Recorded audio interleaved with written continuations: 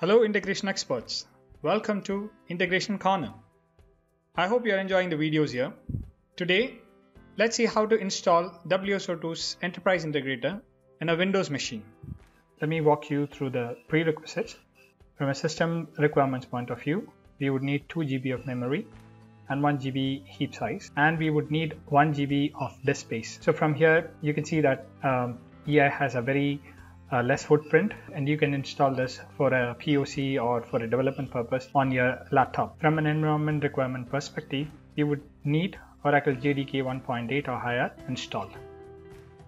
So I'm going to access the WSO2's website where we have the links to download the product. So this is where different versions of EI is available for download. So as you can see, the latest Enterprise Integrator version is 7.x series, but here I'm going to show you the installation of version 6. I'm going to click on the download button. So we have plenty of options available here for the installation. I'm going to get the 6.6.0 series, and my operating system is Windows. So I'm going to download the Windows installer. I have to enter my email ID to initiate the download. I've just entered my email. I have to accept the WSO2 software license terms, and then we are good to go. Click on Windows installer to start download. Yeah, it will take a while for the installation to complete. So it's around 650 MB. So I'm going to pause the video now. I'm going to come back once the download is completed. As you can see, the download is completed. I have the Windows installer in my machine. Start the installation by double clicking it. It's a very simple and straightforward steps, just like any other software installation on a Windows machine. Click on next. Click the path where you need the installation to be. So I'm going to go with the default path. So the installation is going on. I'm going to pause as this may take a while. I'll come back once the installation is completed. As you can see, the installer has finished the installation part. Just click on finish. Now one important step remaining is the configuration of environment variables. So for that, to configure Java Home, you need to reach to the environment variables.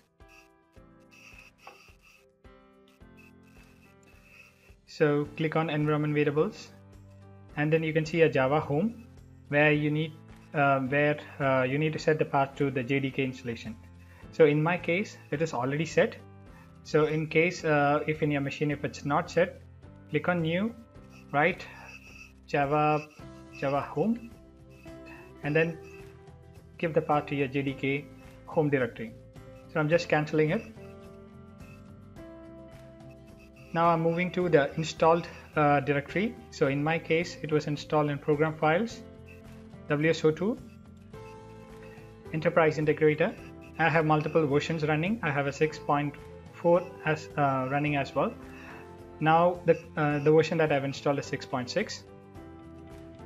You have to go to the bin directory, copy this path, and then open a command prompt.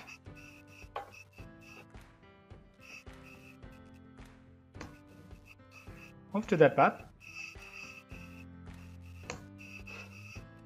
Now start Enterprise Integrator by running integrator.bat.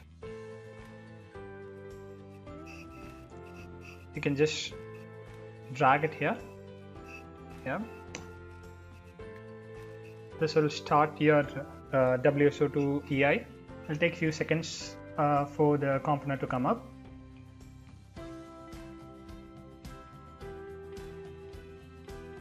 I'm just expanding this window for better viewing. Once you see a message like this, it indicates that your WSO2 Enterprise Integrator is up and running, and this is the URL to the management console. So copy this URL and then switch to and open this in a browser. Proceed. If you get this window, this means your installation was successful. Log in using the default username and password credentials provided with the product. It is admin and admin. That's it.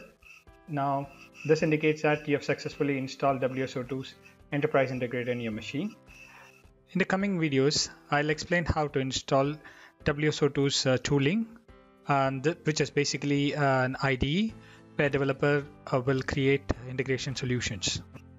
Thank you for watching. If you have any queries, please reach out to me on my email, or you can use the comment section below. Thank you.